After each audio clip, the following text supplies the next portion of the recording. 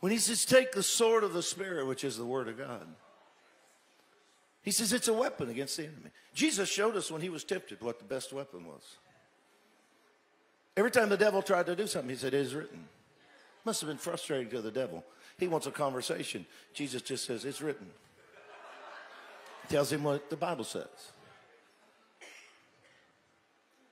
When you release the word of the Lord, he has no defense. It becomes a sword. But when he says, take the sword of the Spirit, which is the word of God, the word there is rhema.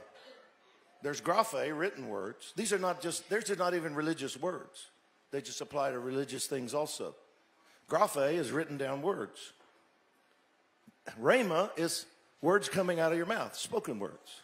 Logos is the message in the words. 3 words for words in the New Testament. So you have the written word. Jesus said, it is written, graphe. He took the written down words and he said them, that's rhema. And the message in the words is logos. We get the word logic from logos. That's why Jesus is called the word. He's not called the rhema and he's not called the graphe. He's more than the written word and he's more than spoken words. He's the message in the words.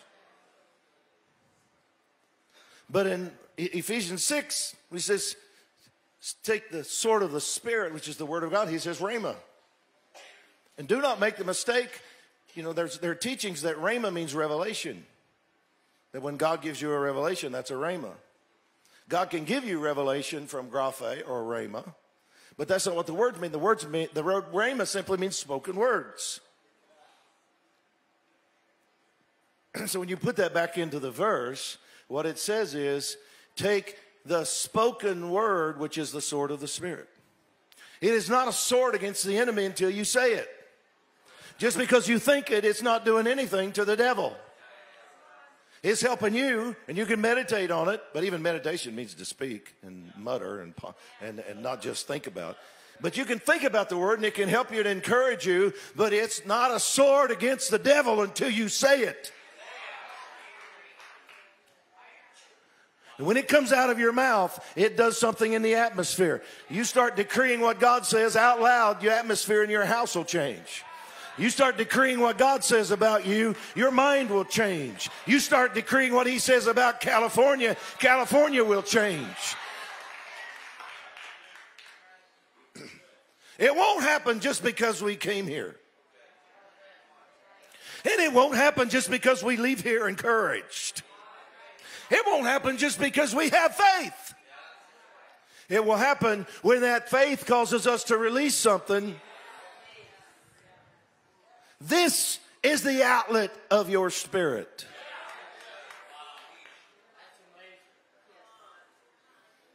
Jesus didn't just think, peace be still to the storm.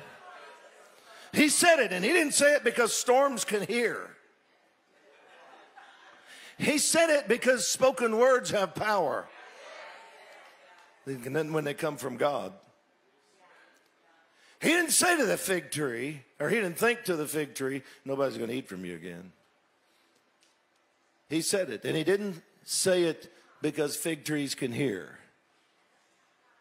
He said it because the power in him needed to get out of his mouth. That's why he said, Lazarus, come forth.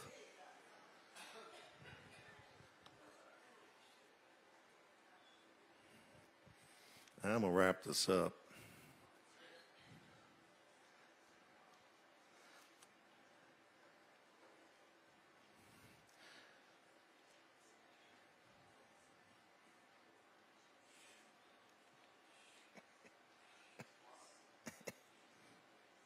Thank you, Lord.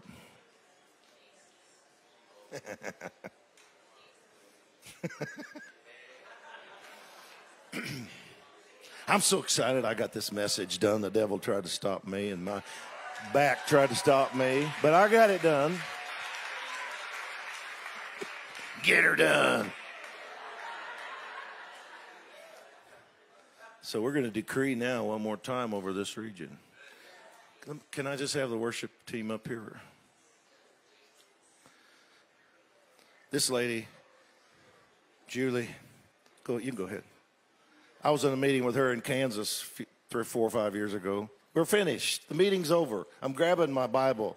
I hear this, Dutch! I don't know if she even remembers it. She's at the keyboard. Dutch! She starts singing about giving God 15 minutes. You remember that?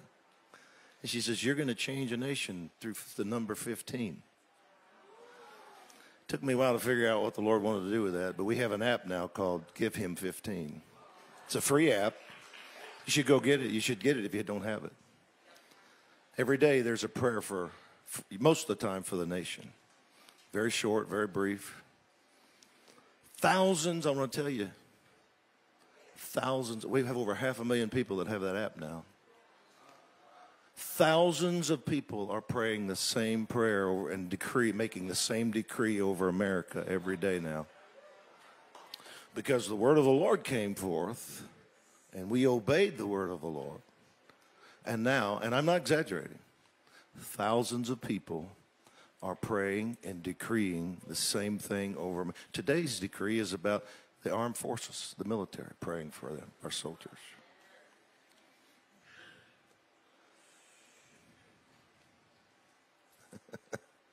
Don't you love it?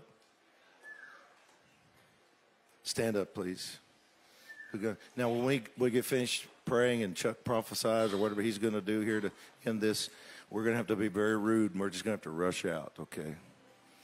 So if you try to stop us and we just say, no, we don't have time, please know we're not trying to be the big guys that run in and do our thing and sneak out. We just have to get to the airport. In fact, we have 2 hours from right now, our flight.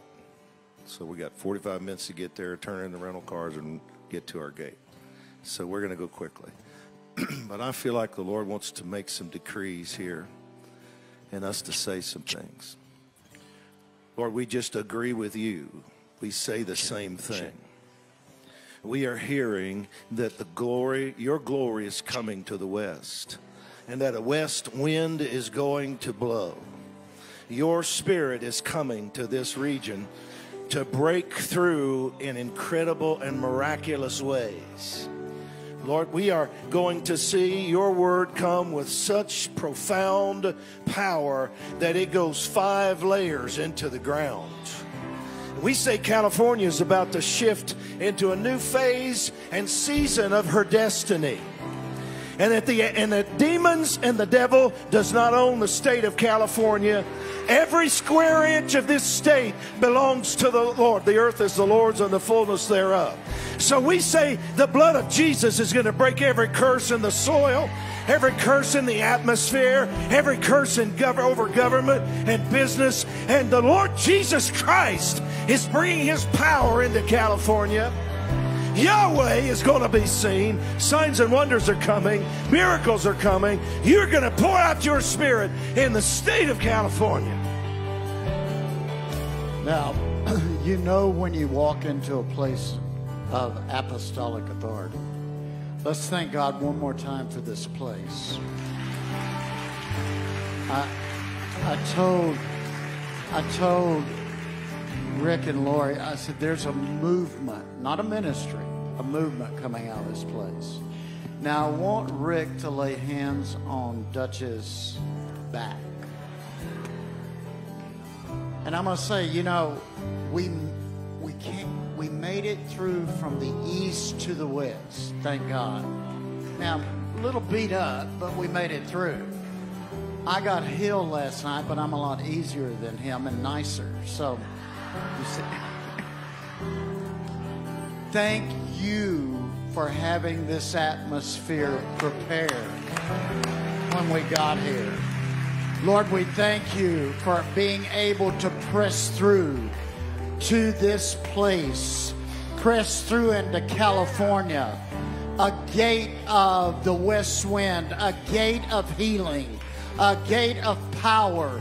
And Lord, we thank you for the healing movement and the Judah movement and the incredible mountain-changing societal movement that is stirring in California. To all of you from Christian International, the Lord says you're going to go back and review all the words that have stirred up, and you're going to find sentence after sentence. You will redo the way you decree. you'll move from prophecy to decree. The Lord says you will decree a thing and watch it happen. Lord, we say right now, California is now, the plates are shifting in Jesus' name. Thank you, Lord. Let's pray right now. Let's ask God to heal Dutch completely right now in the name of Jesus. Say L4 and L5. All right, Lord, right now we speak. We give voice to your word. And we say L4 and L5 be healed in the name of Jesus. We command those pinched nerves to be unpinched in Jesus' name. Lord, we speak a creative miracle into his back, into the vertebrae, Lord, into all things in his back that's causing problems right now. Lord, stretch his back right now in the name of Jesus. We just say nerves be free, be loosed right now in Jesus' name. Lord, we thank you, Lord, for healing right now in the power of Jesus' name right now. I speak to all pain. Lord, I speak to the sciatica, and I say, but hear the word of the Lord. And I say, be healed in the name of Jesus. I command all pain, leave now in the name of the Lord. We say, never again in Jesus' name. Let this back be brand new. We say, all things new, all things restored. In the mighty name of Jesus we pray.